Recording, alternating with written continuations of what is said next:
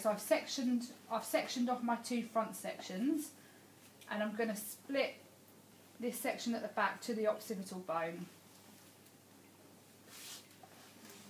Okay. So if you remember from your concave one length, your partings are going to be in a point. Okay, so we're going to keep with that parting. I'll show you that. Okay, so what we're doing basically, we've sectioned off from the occipital bone down, and you're just going to work on that section. Okay, so we're going to be putting in some short graduation, but it's not short graduation all over, just through the back, so it's going to end up a graduated bob. So your shape you're going to end up is it's going to be longer and heavier through the front and shorter and layered up into the back. Okay, so we're going to start off in the middle, so we're going to find our shortest point on our concave, and we're going to take a little orange segment down the middle of the head. Okay, everyone see that? So we're going to pop our first guideline in. So like anything, this first cut is going to be your guideline throughout the whole of the haircut. So you go down the middle, and obviously the angle at which you hold your fingers will be the angle of graduation that you put in. So if you want quite a steep graduation, you're going to come in with your fingers pointing up towards the ceiling. If you want quite a gentle graduation, you're going to drag your fingers a bit further down, so you're going to be pointing more at a 45-degree angle from the head. Okay, so is that clear? So obviously for now, what you want to do is put a gentle one in, so you've got a bit more hair to play with and go back and have another haircut. Okay, so what we're going to do is we're going to keep our fingers in the middle of the head. So keep where keep your line in where your parting is. Find your angle, and you're going to put your first cut in. Okay, right down to the baseline. So you can see your baseline that we had originally has become your guideline, and you're taking that angle up. Does that make sense? Yeah. You didn't have to cut any of that either. No, so I was using that length as my guideline. Right.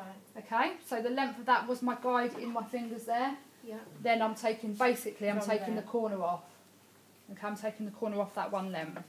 So you can see now, when you let that down, you can see that's how you get your graduation.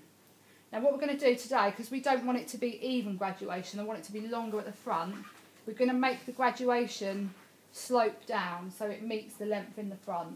Okay, so how we're going to do that is a bit like how we do our long graduation. So when we bring everything to the top, the hair at the bottom is stretched to the top. With this, the hair basically from the front is going to stretch to the back, leaving the length in the front. Okay, so if you imagine this now here is your line you have when you have your long graduation, you're going to bring everything to that line that you've just cut in. Okay, so you're going to start one side and keep your fingers in the same position where you started. So the biggest tip is if you keep the tips of your fingers level with your centre parting, you'll know you're in your middle. Okay, you're going to bring that to that section, you're going to find your guide. Those of you who are quite close to me will be able to see that guide. And I'm going to cut to that guide, so you can see you're literally taking that corner off. And I'm not moving around the head. I'm not going to use the head like we did in the uniform layer, the curve. I'm bringing the hair to the middle, so you'll see as we take this next section, you can see that hair on the side is stretching over to the middle section. So what's going to happen to that hair? Someone tell me. It's going to be long. It's going to be longer. Great, it's going to be longer on that side edge. Okay, so you'll see when I take that down now, so that's the whole of that back section now, and because it's quite a gentle graduation, it's not going to be hugely noticeable, but I want you to keep as much hair on your heads as you can, so you can have another go at this. So you'll see. So can you see the shape starting to create? Mm-hmm. So obviously bear in mind I've only done half of that section, so now I'm going to bring this half into the middle. So I'm going to take just half of that, bring it back to my point where I started. What's going to happen if you go to different points? It's going to get different lengths. Yeah, so you've got to remember with your concave, you had to make sure that your V on your baseline was in the same place. Some of you did it slightly off centre, and what happened? One side's going to be longer than the other. Yeah, so one side's going to be longer. So you've got to bring that to that point and make sure you're at the same point every time. Okay, then you can see your guide. Make sure your fingertips are level with your parting. So obviously it's imperative you make sure you're in the first place that your parting is in the right place. Okay, so your sectioning is quite important in this haircut. So we're going to bring the rest of that, so we're stretching it over to the middle section. And you'll notice as you work through those, there'll be less coming off those outside sections because you want to keep that longer. Okay, so when you bring it down, what you'll see now is your baseline that we started off with, which was curved. That is mirrored now in that shortest graduation. So as you come through that section, it goes slightly longer on the outsides. So basically what you're going to be doing is just checking along your parting, holding it out to make sure that you're even both sides. Now you can see if you're not in the centre, that's what will happen. You'll have one side will be longer, so your V or your centre point will be off centre, which is fine if you're doing an asymmetric cut. If you're doing it symmetrical, which is what we're doing today, we want the aim is the front to be the same length. It needs to be in the middle. Okay, so we've put our graduation, our low graduation, in that bottom part of that section. Basically what I'm going to do now is I'm going to take the rest of that, the second halves of those two back sections, and we're going to do exactly the same again. Okay, so we're going to start back in the middle. And again, make sure you're level with your parting. It's a really good way to keep your even, make sure you're in the middle section. Okay, so we're going to do exactly the same. We're going to follow the line we just put in. We're going to find our guide. So everyone, I'll just turn my finger so you can see it. Yes, so you're following that line, and you're just taking that bit to fill into the rest of that line. So what you're basically doing is you're creating that line now coming through there. Yeah, so that's the shape that you're following that to the top. Okay, and then you're going to do exactly the same again. So you can split it. You can literally do it in two sections, providing you haven't got loads and loads of hair. If it was really thick hair, you might want to section it into less sections. Sorry, more sections, so you've got less hair to deal with. But providing you're keeping to that middle point, you can do that all in one go, look. So when you think back to your one length, it was really important that you kept really small sections. In this, it's not quite so important. Okay, so you're bringing it back. So think about what you're doing to this hair. You're stretching it back. You're going to create more length on that side. Okay. You're combing back to your middle point, and you'll notice on the outside sections there'll be less hair to come off. And what you'll notice now is you've just carried that on. So you'll see your graduation is sloping, so it's going in that way, and it's also meeting your length in the front. Alright, so exactly the same on the next section. I'm going to literally split it into two. You'll notice I'm keeping my fingers this way, but you can create your line using your fingers that way if it helps you.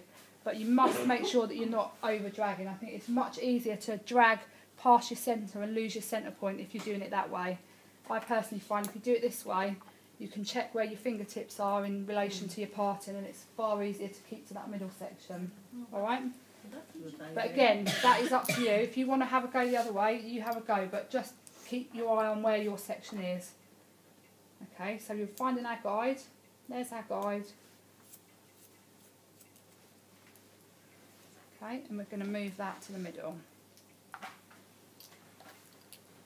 So you can see, providing you're keeping to the middle, you're going to get a nice, even haircut. And again, you can keep those sections really narrow if you'd like to. If that's the way you work, that's fine. Keep those sections smaller, but you can actually get away with cutting more hair at a time this way with this haircut. So you'll see, once that's all round and blow dried, you're going to see that shape creating. So can you see this is the graduation we've created there just by holding that angle out. Yeah? And obviously by stretching it to the middle, we've created the graduation longer on the outside.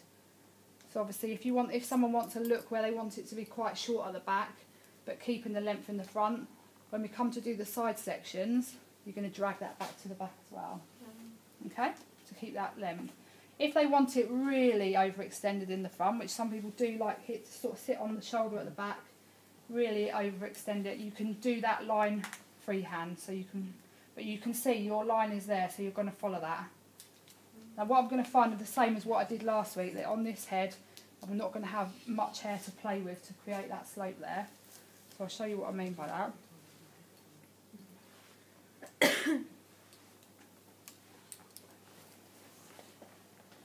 Okay, so to create your guideline at the front, remember we take the same section both sides.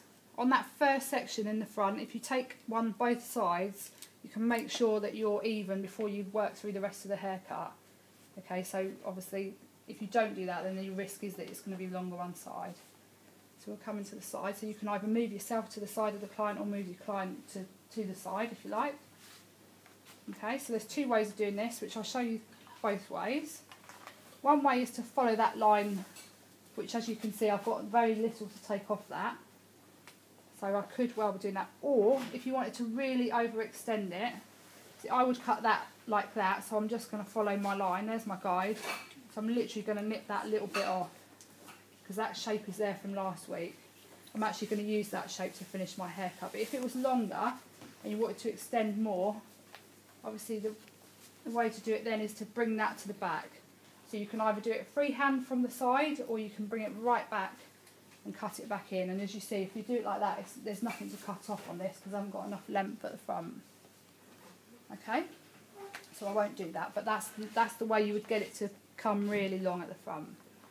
So what we're going to do is, you can see I've got very little to cut off, so I'm going to follow my guide. So you can see I'm still going with that, I'm following that parting now all the way up. And I'm literally going to follow my guide from there and just snip. I'm not going to take much off that because I want there to be a contrast from the front to the back, so I'm going to keep that length in there. So literally what I'm doing there is trimming. Obviously we do that same one on the first section on both sides. So you can see there's my guide. I'm literally going to take that a little bit off. There's my guide, so I'm following my curve. And then before I move on, I'm going to check that both sides are the same. Once you're happy that they are, you can then cut the whole of one side and then move to the other side. But you must make sure your guideline at the front is there for you. Okay?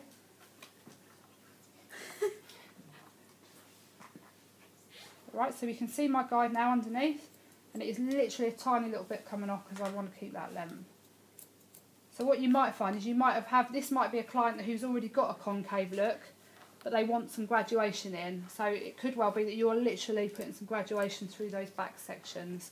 And don't forget, this hair was previously layered, so I'm going to run out of hair as I move towards the top. So you can see already there's nothing to come off there. I've got my line. That's from my old layers. Look, you see, it's not as long. So you can see. So if it was long through there, you're going to work all the way from the ear to the top in the same position and bringing it down and following your curve. Okay, or obviously staying at the back and combing that all the way to that same section in the back.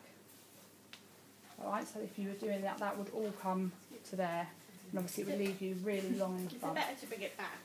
It depends if you want more length. If you want more length in the front, yes. If you don't, no, it's easiest to do it freehand on the thing. And obviously on the same there, we're going to, because there's not a lot to come, I'm going to split that off into 3 little big sections even. And I'm just going to quickly find my guide. There's my guide, so it is minimal, look. Tiny little bit coming off.